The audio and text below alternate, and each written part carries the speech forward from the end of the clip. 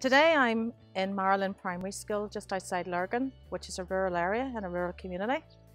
And I'm delighted to award the Primary 7 pupil second prize of £750 to the school on behalf of her award-winning entry.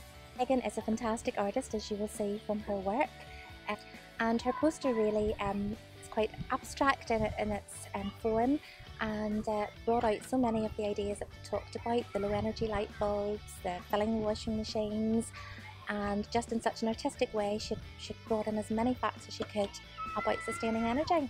It feels really good and I'm really happy to have won it for the school.